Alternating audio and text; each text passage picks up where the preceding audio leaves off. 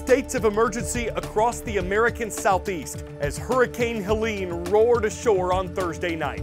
When we produced this show yesterday, it was classified as a Category 3 storm. That's considered a major hurricane with lasting wind speeds of between 111 and 129 miles per hour, the ability to cause significant roof and property damage, and the likelihood of knocking out electricity and running water to affected areas. However, some forecasters said conditions were right for Helene to become a Category 4 hurricane, with winds between 130 and 156 miles per hour, the ability to destroy some exterior walls and knock out power supplies for weeks or months. Flooding's expected in the region with several inches of rain in the forecast. Florida's Big Bend area, where the northwest part of the peninsula curves around the Gulf of Mexico, was directly in the path of Helene's expected landfall at around 10 p.m. Thursday. Warm ocean waters are fuel for hurricanes, causing them to strengthen. They lose that strength once they're over land. But Helene was so powerful and expected to bring so much wind and rain that Georgia, the Carolinas, and Virginia all declared states of emergency, in addition to Florida, which will speed up assistance to those affected by the storm.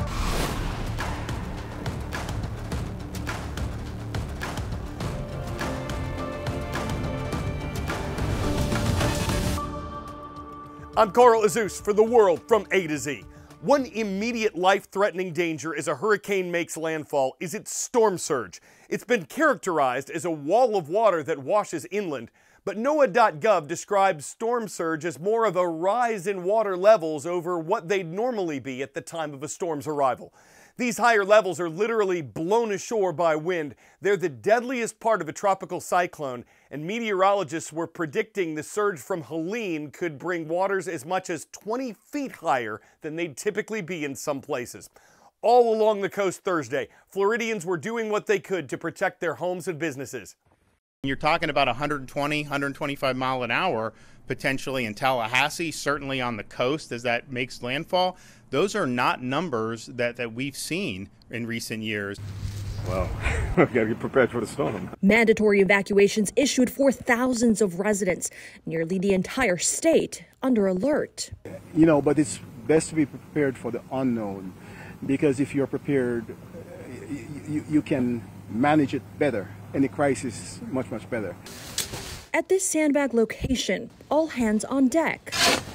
In this time of emergency, those serving time in Pasco County's correctional system. Hi, ma'am, you're all set, okay? Now serving others. Helping, like today, with sandbags and really focusing on the residents of the community that are elderly or infirmed or, need some of assistance. A couple years ago, I had to do it myself, and I have a bad back, so it wasn't easy. So, yes, I'm very thankful. Before the invention of the electric telegraph in the 1800s, there wasn't a practical warning system for hurricanes. People just couldn't communicate fast enough to give notice. But by the end of the 19th century, some islands that had been hit were able to warn other places in a storm's path that it was coming. And by the early 20th century, ships could use radio to alert others about dangerous conditions. Modern tech has helped forecasters identify Helene, track its progress, and predict its path all week. And that, along with advanced rescue equipment, are additional tools that save lives.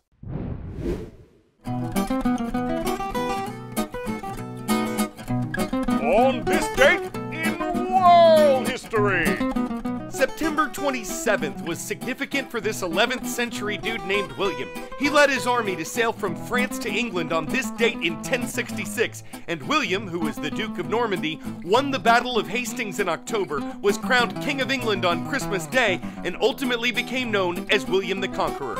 A French philologist, a language expert, announced he'd deciphered the Rosetta stone on this date in 1822. The rock was from ancient Egypt. The expert was Jean-François Champollion, and by deciphering it, scholars were able to understand hieroglyphic writing and therefore much more about ancient Egypt. And let's hop in the Tin Lizzie, old sport! The first Ford Model T was assembled on this date in 1908. It wasn't the first car, but it was the first one that was considered affordable, thanks in large part to Henry Ford's new production techniques that made manufacturing faster, more efficient, and led to the assembly line. Word it out. What type of butterfly is believed to have gone extinct in the 20th century? Red Admiral, California Sister, Zebra Longwing, Xerxes Blue. It's been decades since coastal California saw the light hue of Xerxes Blue. These beautiful dunes were once the habitat of the beautiful blue Xerxes butterfly, but the species went extinct about 80 years ago, caused by human development in the area. These are the Xerxes blue butterflies from our collection. Their native habitat was Presidio, a site on the San Francisco Peninsula. Today it's a national park, but it was formerly a U.S. Army post. More than 50 acres of natural dune habitat have been restored in the last few years. Butterflies help revive ecosystems, both as pollinators and members of the food chain.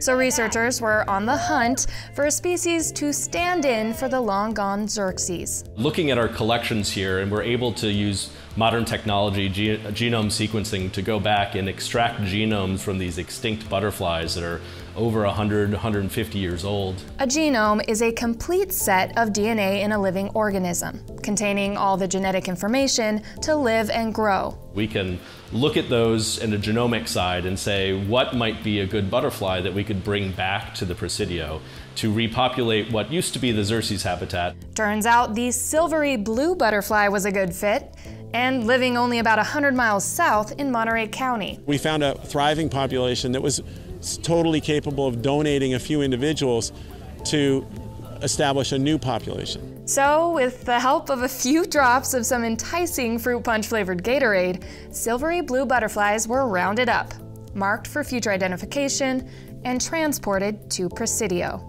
The blue beauties were then released, temporary netting set up to prevent them from flying away so they could acclimate to their new home. The reintroduction project was the group effort of California Academy of Sciences and Presidio Trust. Both plan to continue tracking the butterflies' movements using high-resolution photographs to identify their markings. The Golden State of California is our first stop in this Friday's World of Viewers. Medea Creek Middle School is in the community of Oak Park. It's also where the Panthers are on the prowl in Miss Lavigna's or Lavinia's class. Great to have y'all watching. We're flying over to the Lone Star State of Texas to soar with the Redhawks. Coach Bolt's class is with us from Frisco. Liberty High School is here, and amazing. And from the borough of Northampton, Pennsylvania, a warm welcome to Mr. Becker's class. We see you, Concrete Kids, at Northampton Area Middle School.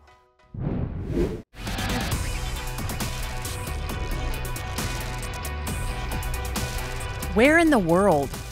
This is a European nation that borders the Baltic Sea. Nazi Germany's invasion of it started World War II. Its capital is Warsaw. This is Poland, a republic of more than 38 million people.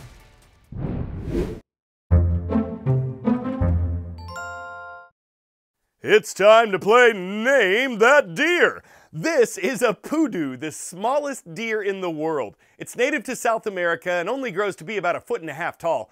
It's also an endangered species, which is why the recent birth of a female poodoo at a Polish zoo is making news. The Warsaw Zoo doesn't have a name for her yet, so it's asking fans to make suggestions on Facebook through the weekend. It's too bad they want the name to start with P, because here's some that don't. Dearest, Dearanna, Dearlaney, Dearothy, Dearciny, Dearcy, Dear Loris, Dear Nutella, Dearleen, Dear Coda, Dear Monique, Dearfney, Adira, Nadira, Adirlade, Gwenadir, and maybe Dear Abby, because when it comes to deer names, it's easy to find something adorable. I'm Carl Azuz for The World from A to Z, and you are near and dear to me. Please have a wonderful weekend ahead. Fridays are awesome.